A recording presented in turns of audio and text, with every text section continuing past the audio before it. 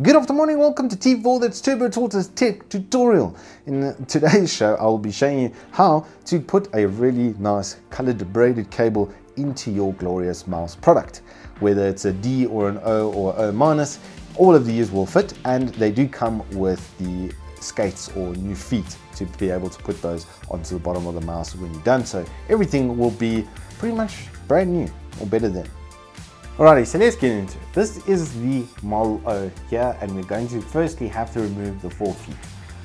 Easiest way to do this is with a scalpel, and you just sort of slice from the bottom left or right, and basically you're trying to get underneath the edge with as little damage to the mouse as humanly possible. This isn't Shawshank Redemption.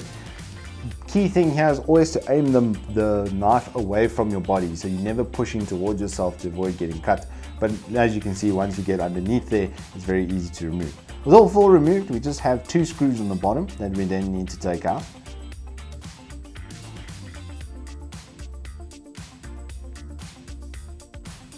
Alrighty, then once the screws are released, you'll be able to pull up the shell. You do it from back to front. Just watch out for the ribbon cables that connect the LEDs at the back of the mouse. You'll need to pull on the little black header that you see over there on top of it upwards for it to release the cable.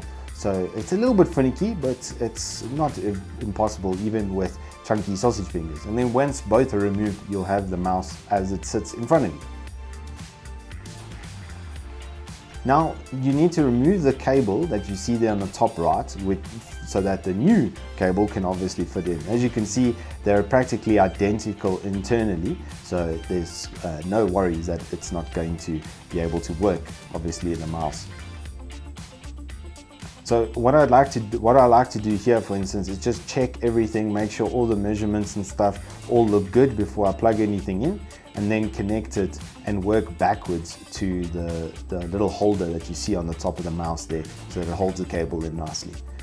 Then we're going to close up the mouse, starting from front to back again, making sure that all cables and stuff are inside the mouse before we give it a good press to make sure it's in position, and then add in the 2 screws.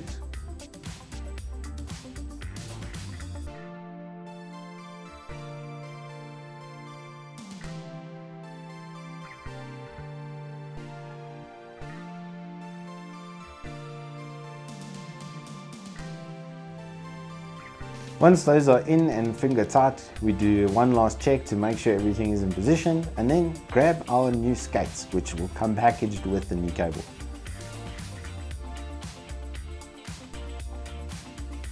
As you can see, these are 3M, so they are the best of the best, and they do stick very nicely. And if you are worried, it's quite easy to line them up inside of their little shells and holders before we stick them, but it's pretty much straightforward from that. Afterwards, do clear your surface area and give the mouse a little bit of a push into the mouse pad to make sure all those feet are stuck down nicely, and you are ready to game pretty much.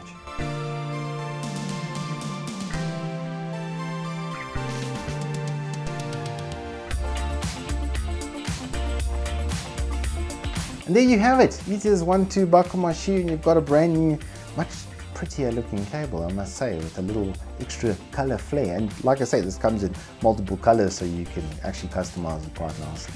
If you guys did like this, please hit us up with a like and subscribe. We'll be doing more tutorials in the future showing you how to do some basic IT stuff. Until next time, keep your lives teching and your games wrecking. We'll see you on the flip side.